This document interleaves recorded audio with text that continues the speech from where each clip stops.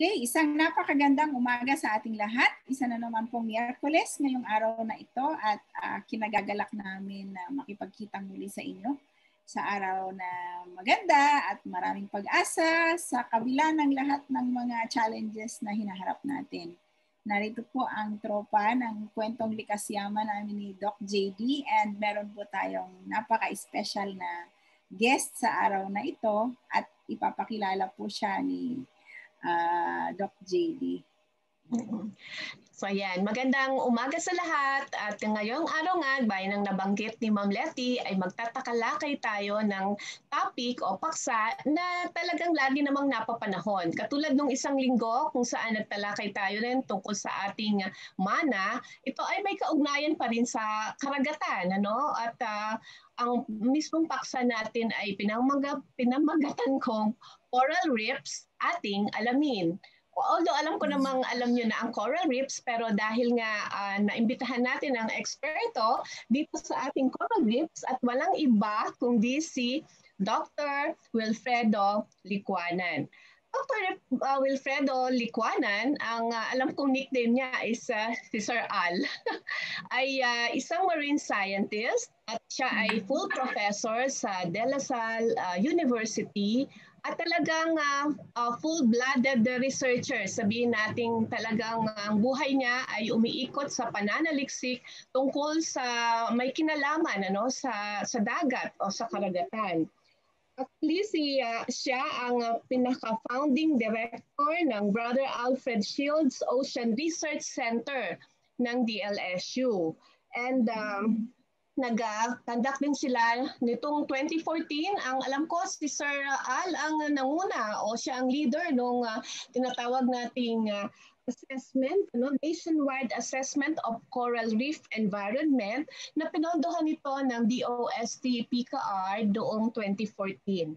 Si Dr. Wilfredo Licuanan, o sabi ko nga ay Al ang nickname, ay isang NAST Environment Science Awardee. So hindi ko na palalawigin at ang ating pakilala at atin na siyang kasama dito sa ating programa. Dr. Wilfredo Licuanan. Hello. Salamat Doc JD and Ma'am Letty and salamat sa pag-imbita niyo sa akin dito sa inyong programa. Opo. At panimulan po natin sa isang tanong na basic pero syempre kailangan para maliwanag ano po ang pagpapaliwanag natin tungkol sa coral reef. Magkaiba po ba ang coral at paano po siya pinapaliwanag as reef? Ganon. Magkasama sila as coral reef. Siguro po magandang maintindihan natin ito. Okay. Pag sinabing coral, ang mga coral ay isang uri ng hayop na natatagpuan sa ating mga karagatan. Ang pangkaraniwang coral ay nakadikit sa ilalim ng dagat.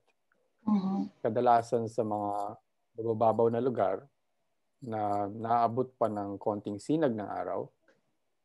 Ang mga corals ay katulad sinabi ko, isang uri ng hayop. Kamag-anak sila ng mga jellyfish at ng mga sea fan. Ang isang malaking kaibahan ng mga corals ay yung mga tinatawag na hard corals or stony corals. Kaya sila hard or stony is dahil bumubuo sila ng pinakabuto or skeleton nila na sumusuporta doon sa malambot na bahagi ng kanilang katawan. At yun ang nagiging basihan ng pagbuo ng isang coral reef. So, kung maaari, magpapakita ako ng ilang larawan. Pagpapaliwanag. Katulad na sinabi ko, yung mga corals ay isang uri ng hayop. Pero dahil nakatira sila at nakadikit sila sa ilalim ng dagat, hindi sila nakakaikot, hindi sila nakakalakad, magkaraniwan. Minsan nagmumukha silang tanim. So dito sa slide na to, papakita ako ng 5 species ng coral. Yung iba medyo sanga-sanga. Pero nakikita nyo na napakakulay. Yeah. Dito sa Ganda. medyo baba, na parang hugis chinelas. Tapos yung galamay niya ay nakikita dito, yun yung mga kulay puti. Yan yung kanilang mga galamay. Ito namang nandito sa may kanan ay tinatawag na bubble coral. Dahil yung Parang mga lobo na vesicles na nilalabas niya yan pag araw, pag may sinag na araw na umaabot sa kanila. Kasi kahit na itong mga corals ay mga hayop, ang isang naiiba sa mga corals na bumubuo ng bahura ay merong nakatirang tanim sa loob ng kanilang katawan. At yung mga tanim na to, ang tawag sa kanila ay zooxanthellae. Isa silang uri ng algae na kailangan ng araw para mag-produce ng carbohydrates. Photosynthesis. At yung carbohydrates, nagpo-photosynthesize sila. At itong mga carbohydrates na to ay nagsusupply ng up to mga 80%, even 90% nung nutritional energy needs nung coral. So malaki ang kahalagahan na itong mga tanim na nakatira dun sa loob ng katawan ng mga corals. Parang special na halaman po sila, dahil, no? Ganun. Oo. Special plants, special na halaman. Pero meron din akong pinapakita ngayon, isang video ng isang soft coral na medyo malaki ang similarity sa mga hard coral. Pinapakita sa video na to na ginagamit din nila yung kanilang mga galamay para manghuli ng mga maliit na hipon, maliliit na isda, mga tinatawag na zooplankton, kasi kailangan din nila ng protina. At yung ibang protina nakukuha nila dito sa mga nabanggit ko na hinuhuli nila gamit ng kanilang mga galamay. So, kailangan nila ng sinag na araw dahil sa mga tanim na nasa loob ng kanilang katawan, pero kailangan din nilang manghuli ng ibang pagkain. So, paano po yan? Pwede silang classify na parang mix kasi kung sa halaman, photosynthetic, sila, no? Herbivore. Tapos, pag sa naman, ay carnivorous din sila? Ganon? May mix pong... carnivorous yung animal, tapos photosynthetic, autotrophic yung tanim na nasa loob ng kanilang katawan. So yung symbiosis na yon ang dahilan kung bakit may mga pangangailangan yung coral na ini-expect mo sa isang tanim rather than sa isang hayop. Isang prey. Yung madaming klaseng coral, Oo nga ang po, Pilipinas ay isa. Bubble coral na yan. Nag-aral naman po ako ng invertebrate zoology many years ago. Parang ngayon ko lang nakita yung bubble coral na yan. Ganyan. So, siguro kasi karamihan ho ng mga estudyante kahit ng biology, ang inaaral nila ay yung skeleton. Kung ano yung natitira pag namatay na yung coral. At mas konti yung merong pagkakataon na makita yung coral na buhay sa ilalim ng dagat. Ayun. Kaya yung mga bubble corals, until very recently, yung classification sa kanila ay base lang dun sa kanilang skeleton. Yung mga nalalabi pag namatay na sila, until na-realize ng mga eksperto na kahit na pare-pareho yung itsura ng skeleton nila, iba yung itsura ng kanilang mga bubbles, halimbawa. Live form, oo. Iba yung live form. So, isang contribution yun ng mga mas batang scientist. Isa doon ay estudyante ko ngayon na So, meron na po ba tayong, oo. improve yung taxonomy nun. Dahil dyan, sir, meron na po ba tayong parang index or checklist of Philippine corals na may pictures? Or ano po yung mga highlights sa taxonomy? A field guide, corals you mean? ngayon? A field guide, opo. Yeah. Meron field guide. Maybe medyo matagal na, mga 10 years ago, I published a small book on the corals of Bolinao.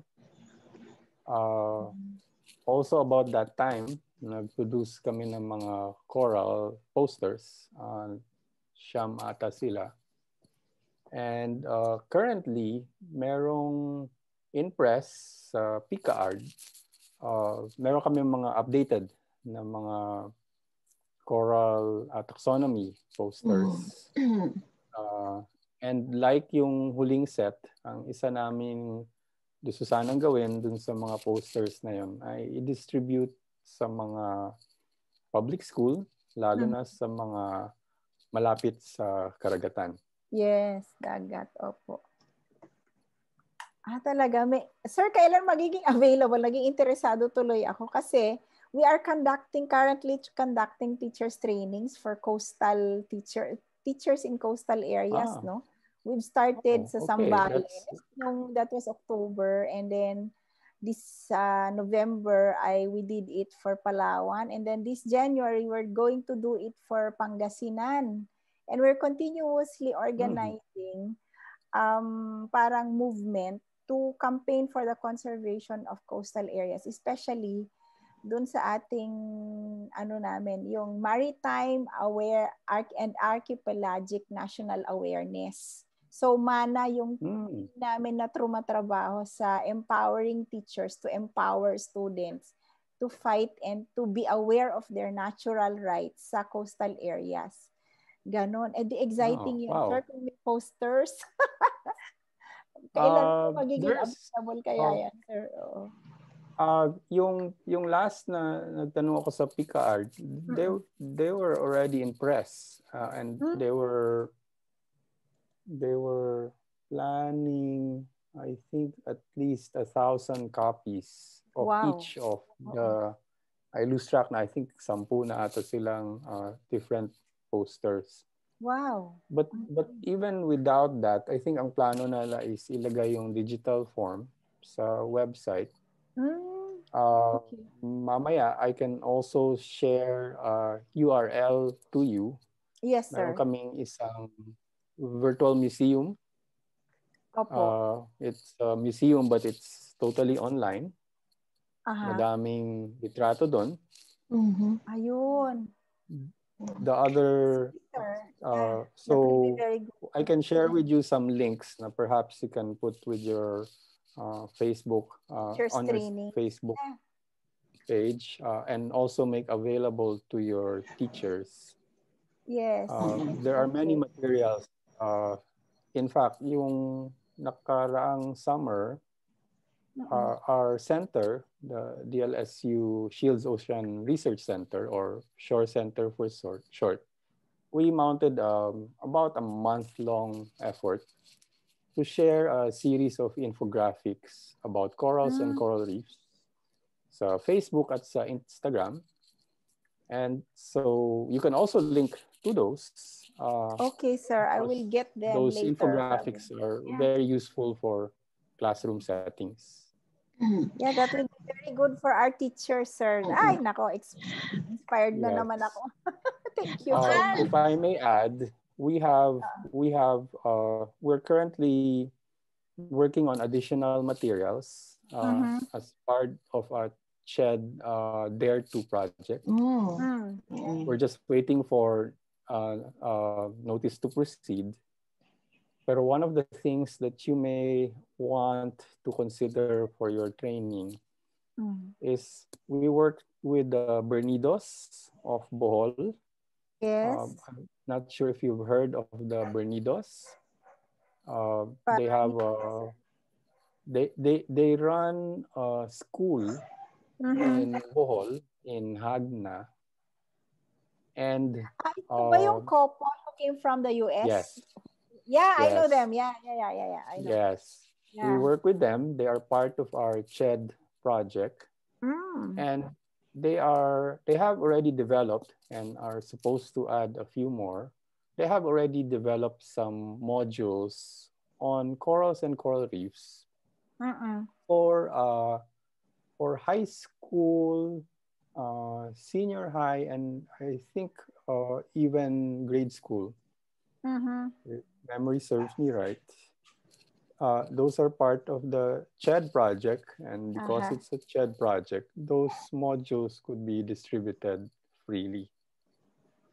Yes, sir. We also have our own source book. Actually, we've been doing teachers trainings in Mindoro a long time ago, Philippine Eagle, and many areas on biodiversity. So the MANA team is coming up with a source book, which includes modules also for different levels of DepEd from elementary up to grade 12, grade 1 up to grade 12. We have that and we're coming up. Yung aming source book for Mindoro has been published already since 2 years ago. And the MANA, the Maritime Awareness one, is coming up hopefully this year. So I can... Okay. Thank you, sir. It's a very good... Small world, JD, Yes. no? Yes. Oo, talaga. One world. Yeah. Some additional materials, I can also direct you to a website. Yes, there sir. is a lady based in Negros Oriental, and she also put up a website na puts together materials, various materials for use in schools.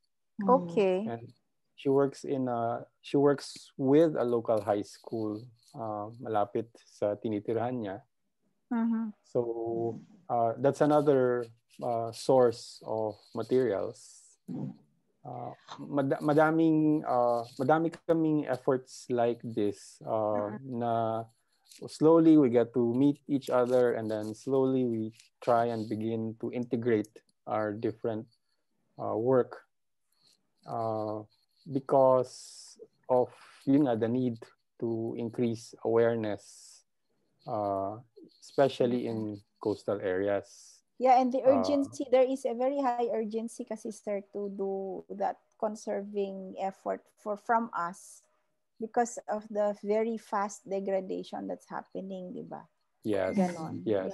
Yeah. In fact, later perhaps we can talk about citizen science. Okay. Because one of the things citizen science that is very necessary for us to manage and conserve corals and coral reefs is there must be monitoring.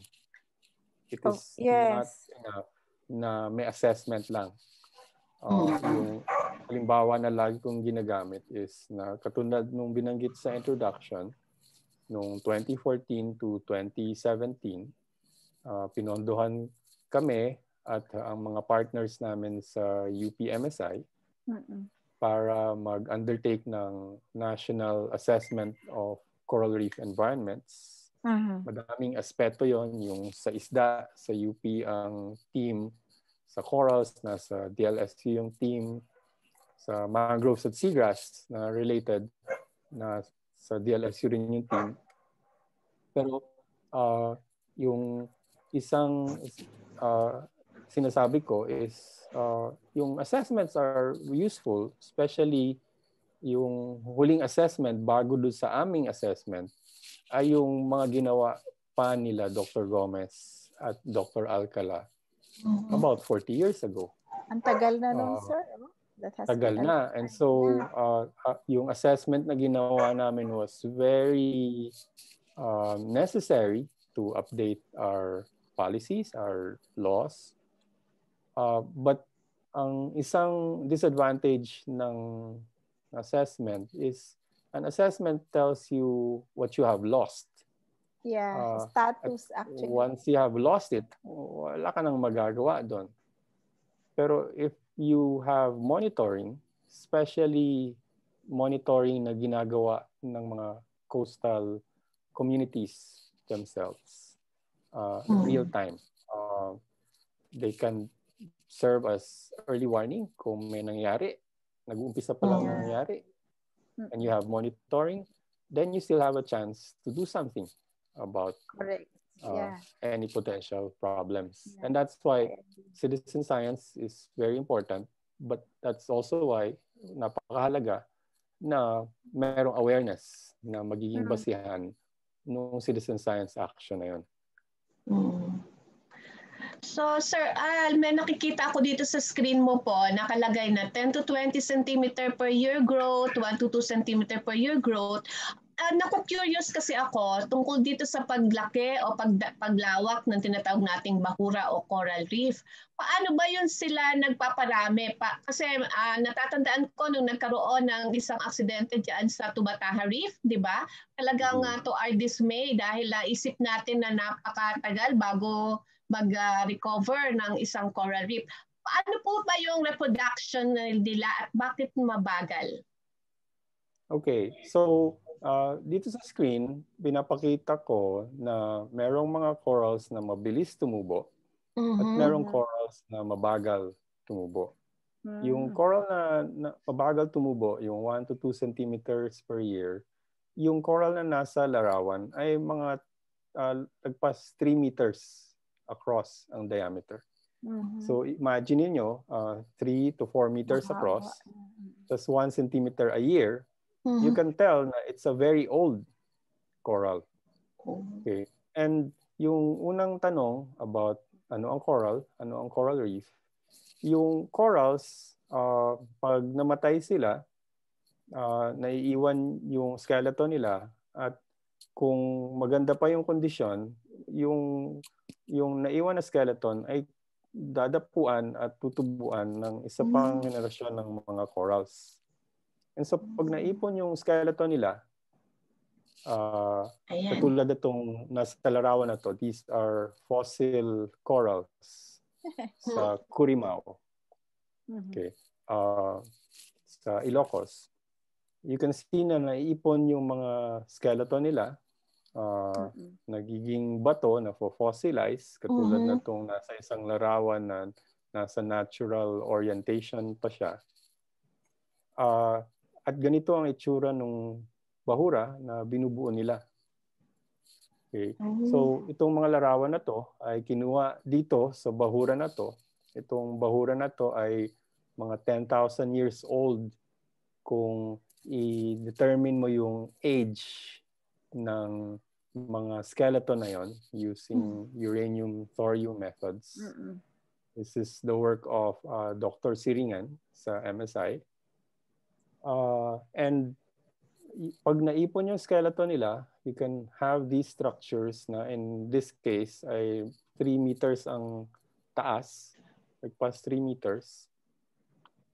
And kaya nabuo yung coral reef na to, itong bahura na to, is dahil nung panahon na tumutubo pa sila, mga 10,000 to 6 to 10,000 years ago, yung sea level ay mas mataas. And so this reef formed underwater. Yeah, underwater. And formed this very long and very tall structure, several kilometers long. And yun yung coral reef. Okay. So pag naipon yung skeleton ng corals over millennia, over thousands of years, that's when you get a coral reef. Okay, so just because may coral sa isang lugar doesn't mean na sa coral reef sila tumutubo. Okay, kailangan matagal na tinutubuan ng coral ang isang lugar para ma-consider siya isang true coral reef. Ganun pala yun. So, pag true coral reef, magkakaroon ng platform. So this is a cross-section. So parang side view ng isang isla, both underwater and above water. So itong linya na to ay yung sea level. At habang katagalan, nagkakaroon na isang platform na mababaw na pwede mong lakaran hanggat kadalasan mga waist deep lang, hanggat baywang. Yung platform na yan na nag-extend from land ng a few meters, but in some places, a few kilometers sa Pilipinas. Yan yung well-developed na coral reef, a very old one. Dito sa diagram na to, each dotted line is about 2,000 years. So this drawing is that of a 6,000-year-old reef. Yeah, 6,000. O pag incipient reef, ibig sabihin medyo bata pa na reef yan. 1 to 2,000 years old lang. Tapos pag coral community, that means merong coral na tumutubo pa lang sa bato. Hindi pa siya tinutubuan long enough na magkaroon ng coral reef.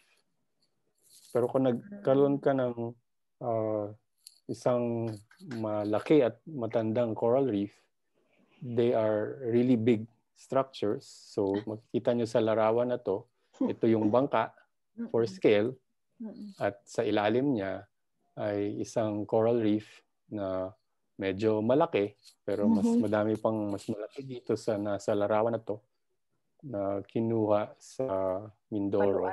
Paluan. Sa Paluan, yung lab ni Dr. Soriano sa National Institute of Physics. Meron silang kinabit na camera sa isang saranggola. Yung saranggola hinihila sa likod ng bangka and kaya makikita niyo yung tali. So, pwede nyo parang na drone, sir. nag-selfie yung bangka. Oo. And nakikita mo yung coral reef at kung kaano kalaki siya. And in fact, dito 3 layer yung coral reef. Kasi lulubog ng bahagya yung Mindoro, ilang metro, which means yung corals napapalalim at nababawasan yung sinag ng araw. So napipilitan silang tumubo at mag-deposit ng bagong layer. Mas mataas. So, pero ng pangalawa, tapos lumubog na naman ng bahagya yung Mindoro, nag-form ng pangatlong layer. So pag nag-dive ka dito, mapapansin mo na yung coral reef, parang may mga hakbang ng higante. Dahil do sa formation na nagagawa ng corals, yung corals nagde-deposit ng coral reef. So hindi pa uso ang drone, sir, nung nakuha yung picture na yan? Uso na, pero mas cost-effective yung method na to. Okay. Hindi ka na problema dun sa battery ng drone. Selfie lang Madaming methods na develop yung lab ni Dr. Soriano para makatulong sa aming mga marine biologist sa pag-survey at pag-map ng corals at coral reefs. So sir, dyan sa inyong tinatalakay na 3 layers na yan, may posible na dahil patuloy ba ang pagtaas ng tubig, parang ganon, pwede siyang mag-indicate ng sa related natin sa climate change, parang ganon, mga layers? Yes. And in fact, yun yung nasa discussion na may kinalaman sa conservation. Kasi kung malusog yung mga corals sa isang coral reef, they can continue contributing to the growth of the coral reef. Okay. So the accumulations of skeletons na iniiwan ng mga corals over thousands of generations or hundreds of generations, yun yung nagiging coral reef. And kung madami pang corals, ibig sabihin mabilis tumubo yung coral reef. And therefore, kahit na may sea level rise dahil sa climate change, the coral reef can keep up with the changes in sea levels. Pero if it is not able to do that, dahil konti na lang yung corals, konti na lang yung magde-deposit ng skeleton na bumubuo ng coral reef, then maaring malunod, quote-unquote, yung coral reef mo. Nalunod in this context means hindi na siya makakuha ng sinag ng araw. And therefore, nako-compromise yung ability niya na i-maintain yung struktura na kadalasan ay nasa mababaw na dagat lang. So, pero ang hirap na struggle nila. No, sir, parang doon kasi sa deeper areas, cooler, pero kulang sa araw. Doon naman sa shallower areas, yung warm temperature naman ang kalaban nila doon. Yes. Ganon. Parang it becomes a very difficult way of balancing where they should stay healthy. Yes. Yeah, grabe. Very vulnerable sila. So, and then, ano po if you add a layer of human impact, then that problem gets more difficult. Lalo na kung may basura. Kasi buti sana ko ang problema lang niya ay tumataas sa dagat. May pangalawa na, umiinit din yung dagat. Kung dagdagan mo pa ng pollution, kung dagdagan mo pa ng illegal fishing, kung dagdagan mo pa ng mga putik, halimbawa sediments na nanggagaling sa coastal construction. So nagpapatong-patong yung mga challenges na hinaharap nung corals, then it becomes harder and harder for them to do what they do. Doc Al, malimit ko marinig yung salitang coral bleaching. So, ano po ba yung phenomenon na yon, yung coral bleaching? Yung coral bleaching happens when yung sinasabi ko kanina ng mga tanim na nakatira sa loob ng katawan ng corals ay either namamatay or lumilisan dun sa coral. And I will show a picture. And ang nangyayari, nawawalan ng, yun nga, yung tanim, nawawala dun sa coral. Yung tissues ng coral ay nagiging transparent. At nakikita mo yung kanilang skeleton kahit na meron pang konting laman yung coral. Kaya siya nagmumukhang puti. So, I'll show you an example. So, hindi siya totally dead pala, sir, pag nag-bleaching. It's not necessarily totally dead. It can be possible. Pag nag-bleach, initially, hindi pa yan patay. Kung hindi lumamig yung tubig, which is the common cause of bleaching, masyadong mainit yung tubig. Kung hindi siya lumamig kaagad, the bleach state, which is a stressed state, like nagugutom na yung coral niyan, dahil wala na yung tanim, they could be dead in a few weeks kung hindi nag-improve yung conditions. And so halimbawa dito sa larawan na to, may bahagi na nag-bleach na, merong bahagi na hindi pa nag-bleach. And kung ano yung mangyayari sunod, ay magde-depend na kung yun nga, nagbago yung condition or lumala pa yung conditions. Ano ang immediate action, sir? Kung kunwari, let's say we have activated our citizen scientists, local netizens sila, tapos monitoring. May nakita silang bleaching area. Tapos sasabihin nila sa office ninyo na, sir, meron tayong bleaching dito. What do we do immediately to save? Meron po ba tayong mga quick responses to those conditions? The first thing we try to do in situations like that is siguraduhin muna na it's bleaching. For example, mga 2 years ago, yung isang partner community namin sa bayan ng Tingloy sa Batangas, meron silang monitoring, community-led citizen science monitoring. And nag-report sila na ang daming namumuting corals. But because na-train sila, they were able to recognize immediately na hindi siya bleaching, which was the obvious explanation, but rather may isang medyo obvious din.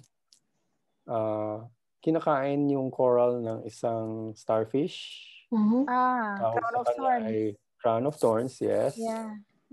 Nagkaroon ng outbreak ng crown of thorns doon sa lugar nila.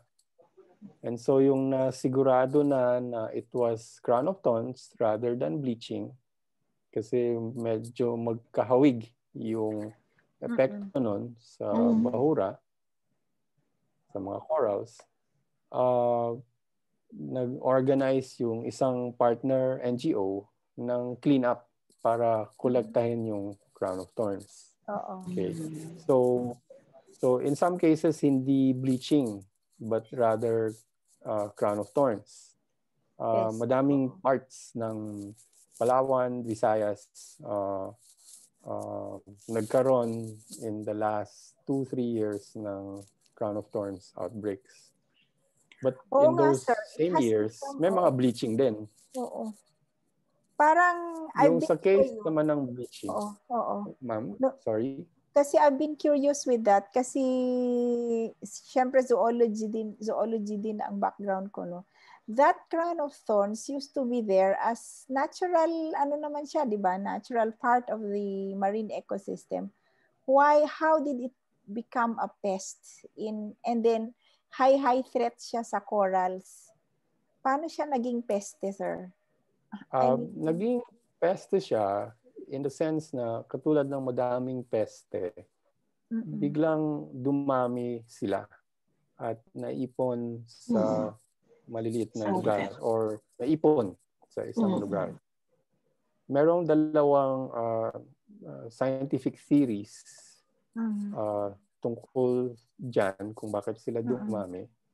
Ang isang theory ay kaya sila dumami ay yung mga predator nila ay naubos. Ang isang common na predator nila ay isang malaking snail. Yung Caronia, ang genus. I believe it's called a triton sa English. Yes. So, isang theory is dahil hinarvest yung kanilang mga predators for shellcraft, for souvenirs, or even for food.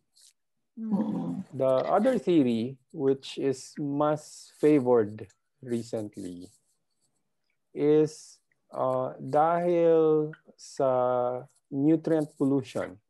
Dahil halimbawa madaming pataba na natatagpuan sa lupa na nadadala ng mga baha o mga ilog sa karagatan, yung mga pataba na yon ay nagpapadami ng mga pagkain na gustong-gusto ng kanilang larvae, yung mga baby na crown of thorns, yung kanilang juvenile stage.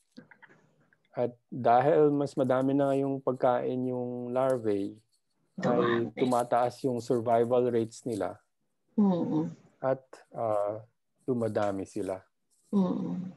Okay. So talagang connected Doc Al?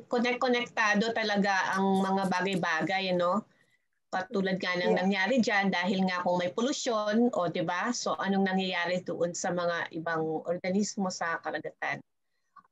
Balik po tayo doon sa taxonomy ng corals kasi medyo curious ako kung meron ba tayo yung atin lang kasi dahil mataas ang ating, sabi nga, mega diverse tayo. Meron po ba tayo mga endemic species ng corals? yung dito lang sa atin na maipagmamalabang natin. Hindi naman mayabang, but maganda Pagmamalaki. na nasa sa atin lang ang coral na yun, di ba? Parang ganun po. Yung may sagot is meron, pero kailangan kong i-qualify yung sagot. Pero sinusubukan kong maghanap ng isang larawan para rin mapaliwanag ko to ng mas maigi. First na ipapakita ko is ano yung ginagawa ng crown of thorns. Okay. So ito sa I think yung dalawang larawan sa kaliwa. Oops. Bakit di lumabas yung larawan? Okay. Ayun. Dito nyo nakikita yung coral. Ito yung skeleton, yung kulay puti.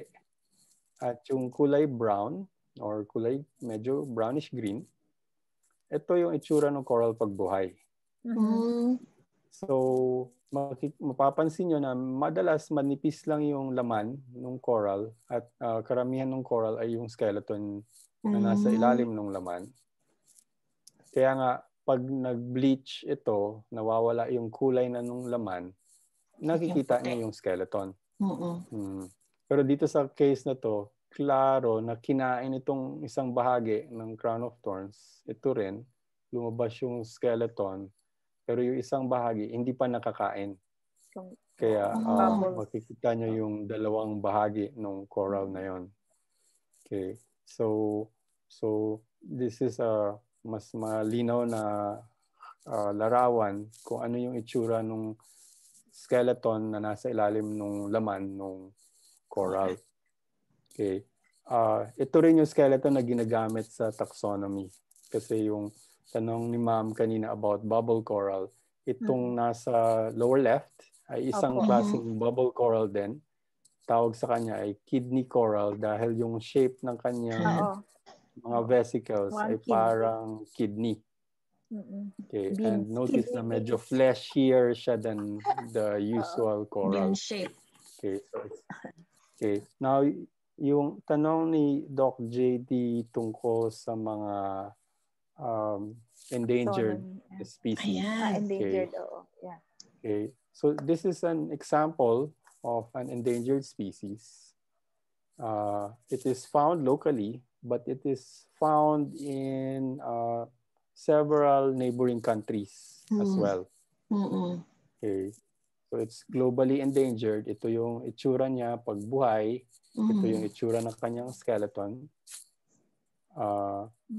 Ito rin, ito yung itsura niya pagbuhay. Ito yung itsura ng kanyang skeleton. Yung tanong tungkol sa mga endemics, dahil ang dagat, ang tubig dagat ay dumadaloy at malayo ang naaabot. Okay. Halimbawa, kung merong isang surfer sa Hawaii or sa California at nahiwalay siya sa kanyang surfboard, bigyan mo ng mga 3 or 4 na linggo, maaring madala na yan dito sa may Surigao, sa may Siargao. Doon una natuto yung mga tiga General Luna halimbawa mag-surfing, nakakapulot sila ng surfboard at yung mga Peace Corps volunteer na nandoon, tinuruan sila paano gamitin yung mga surfboard na yan. So dahil dumadalo yung tubig dagat, yung mga similya at mga itlog at mga larvae ng madaming marine organism ng coral ay malayo ang naabot. At dahil malayo ang naabot nila, kadalasan hindi lang sila natatagpuan sa isang bansa, but rather magkakatabing bansa na maaring ilang libong kilometro ang layo sa isa't isa. Pero meron flip side. Halimbawa, noong 2009, yung isa sa mga unang surveys ng Spratlys, ng Kalayaan Islands, na ginawa ng mga Pilipino Kasama ako doon at naka-discovery ako at si Dr. Alinio, ang aking co-author, tiga UPMSI, naka-discover kaming dalawa ng isang bagong species ng coral. Ang pinangalan namin sa coral ay Leptoceris calayaanensis dahil natagpuan sa Kalayaan Islands. Sa Kalayaan. Okay, so may hirap i-pronounce para sa mga dayuhan, pero sa atin, alam natin ang ibig sabihin nun. Yung Leptoceris calayaanensis up to now, for some reason na hindi pa klaro, ay natatagpuan lang sa South China Sea. Hindi lang sa West Philippine Sea, but sa buong South China Sea. So merong records sa mga Vietnamese held islands na malapit sa Spratlys or nasa Spratlys. May mga records sa mga Malaysian held islands na nasa Spratlys or malapit sa Spratlys. Tas una siyang na-discover sa Northeast Investigator Shoal, which is clearly in Philippine waters.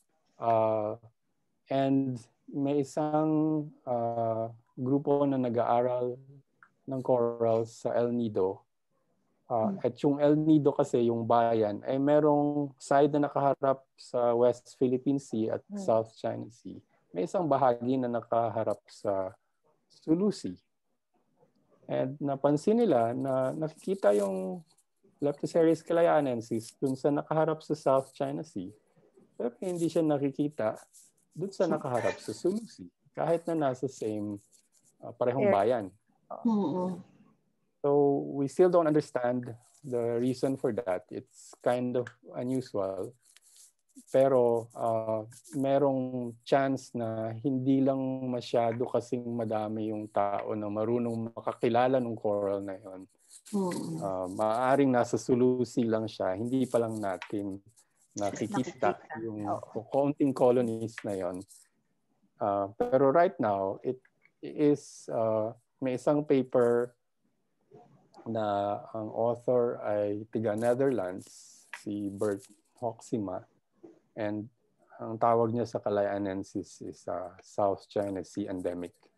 So, meron ding iba na halimbawa yung may kinalaman sa endangered species. Halimbawa itong endangered species na to, Pectinia maxima, it's globally endangered, hindi lang sa Pilipinas. Pectinia maxima was first discovered in Indonesia. There's a few records in New Guinea, Indonesia, and Indonesia. Dito sa Pilipinas, we tried to find all the Pectinia maxima that we could find. And nakita lang namin siya sa 3-4 na bayan. And they're all in Palawan. We found Pectinia in El Nido. We found Pectinia in Busuanga, in Coron, and may records sa Culion. But as far as we know, this species is only found in those 4 towns and nowhere else in the Philippines. Which is why my student, si Katrina Luzon, she has a draft assessment that suggests na this species is not just globally endangered. At least for the Philippines, it should be critically endangered. Because there's evidence na ang nakikita na lang nga siya sa ilang bayan at lumiliit pa yung area kung saan siya natatagpuan. Isa pang species na nakita namin with Pectinia maxima is this one, Anacropora spinosa. Mas kaunti pa na lugar ang meron na to. And based on studies in the past and the studies we made, it appears na kumukonti pa yung colonies. And since na simulan natin pag-usapan ng citizen science, ito yung isang halimbawa ng species na sa palagay namin ay kailangang i-monitor more carefully.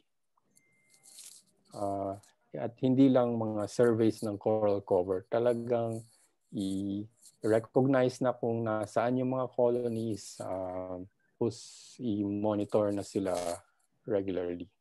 And i-remind yung mga communities malapit sa kanila na they are stewards, custodians of species that is globally important, not just locally important.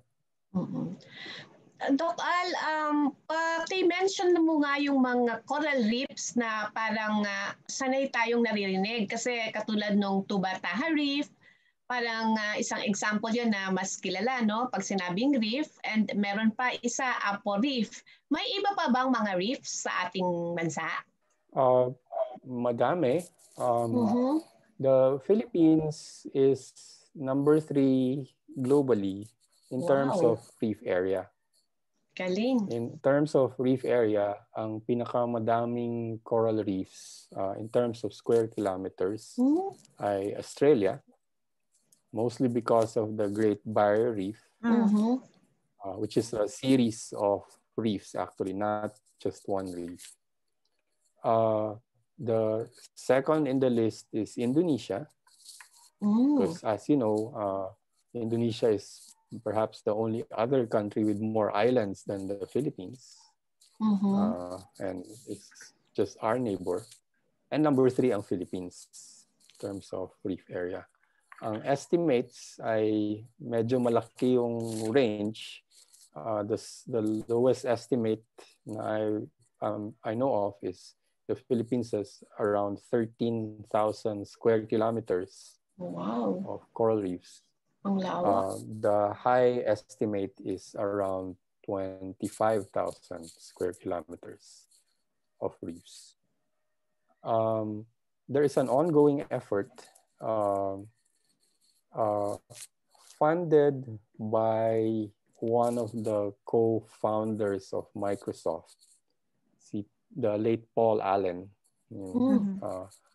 founding partner ni Bill Gates sa Microsoft.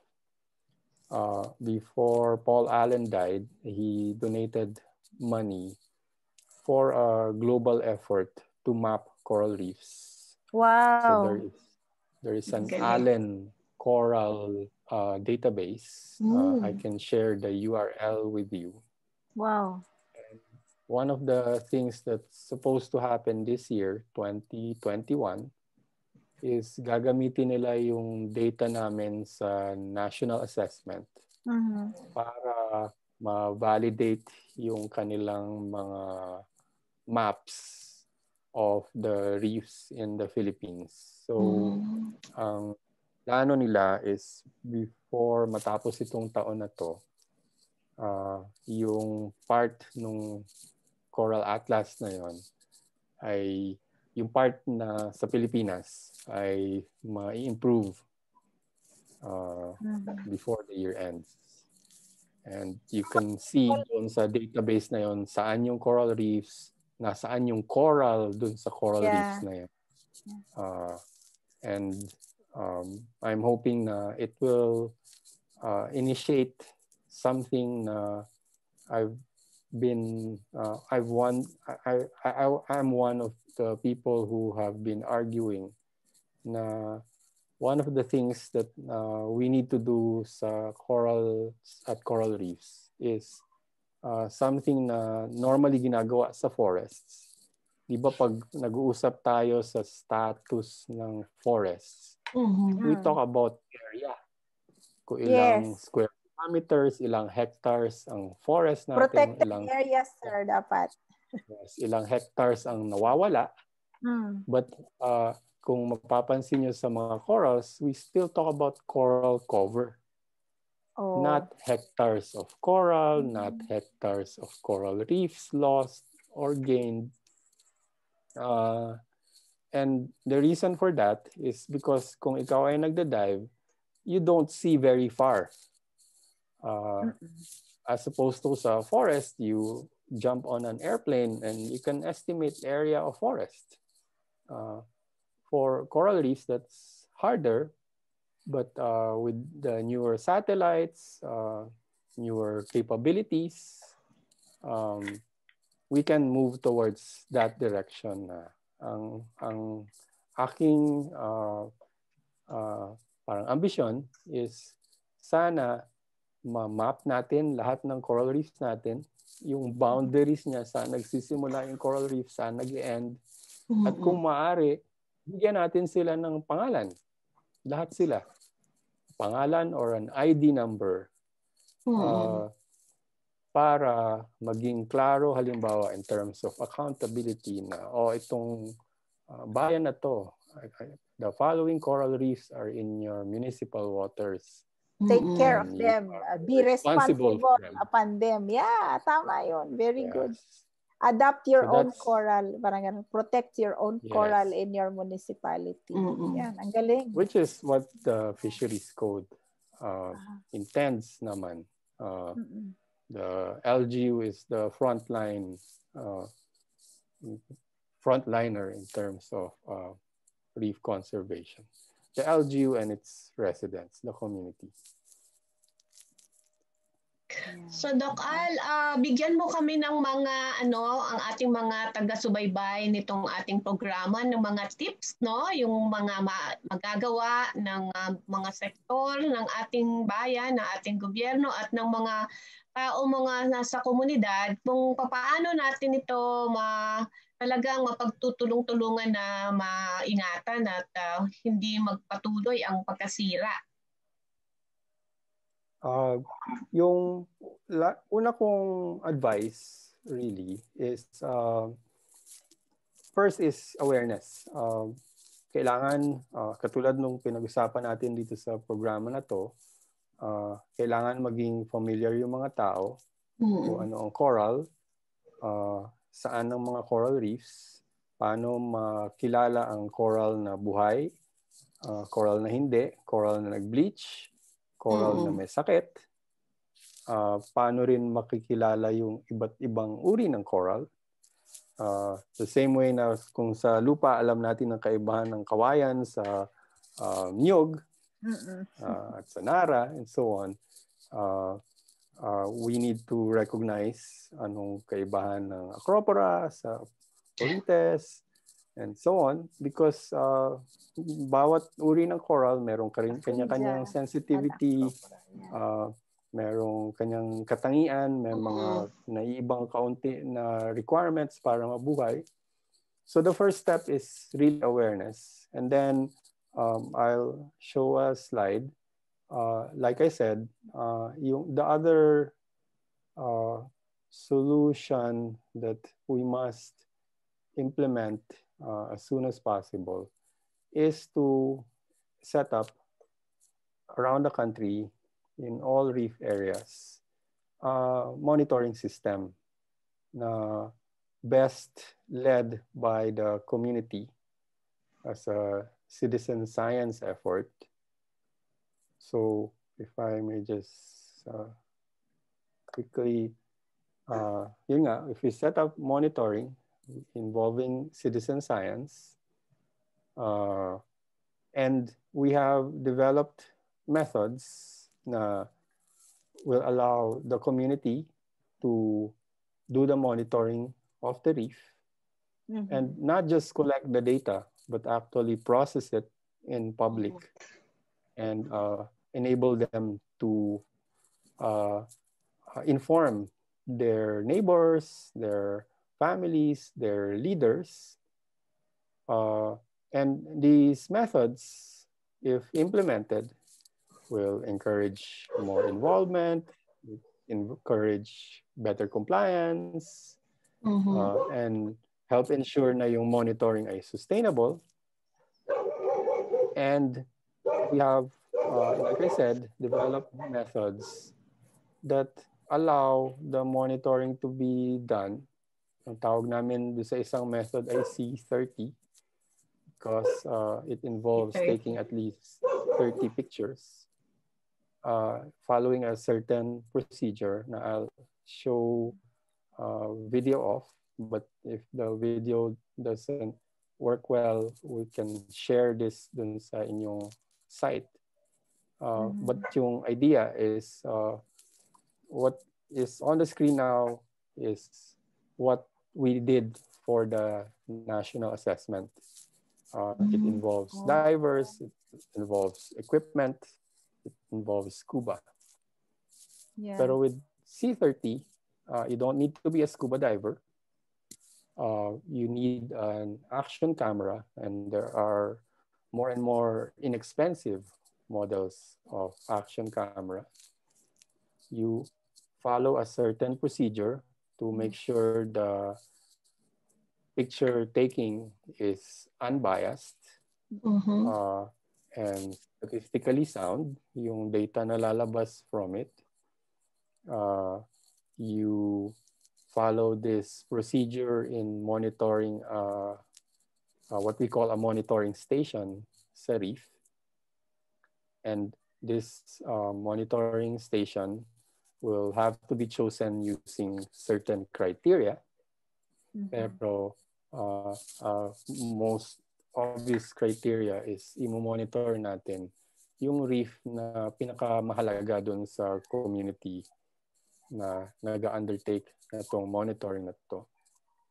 And the reason we do this monitoring photographically is because yung idea is we can count the corals in a public setting with those photographs and allow the youth, for example, we allow the rest of the community to see for themselves kung madami pa ba yung coral or konti, kung bleach ba sila or hindi, and see the data as it's being processed and collected. And at the very least, we hope that process will encourage people to begin talking about corals and coral reefs. And what should we do about the corals and coral reefs sa ating mga sariling areas. Okay. So this is an example of something that we are working on and disseminating.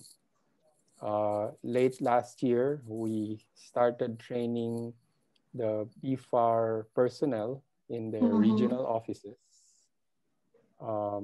We are hoping that the BFAR leadership will require that this be part of the regular activities ng mga community partners nila sa mga bantay dagat and so on.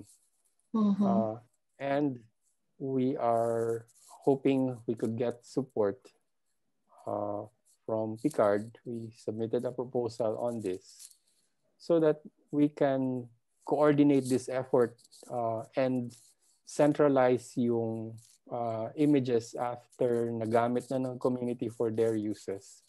Put it in a central facility para ma-process some more ng mga scientists, ng mga estudyante, or at the very least, make sure na meron ding proseso para yung mga lugar na hindi na-survey ay ma-survey. Tapos yung mga na-survey na ay hindi maulit. Ulit-ulit. So there has to be some coordination then at national level. And so we're hoping to set this up, but we are hoping that this is something we could turn over to the line agencies, particularly the Bureau of Fisheries. But for mga NIPAS, protected areas, nationally protected areas, that's when the Biodiversity Management Bureau becomes important as well. Most areas, it's really BFAR. And of course, the frontliner really is the local government. Yeah, it gives me more encouragement, awareness sir. Kasi, and citizen science. Yeah.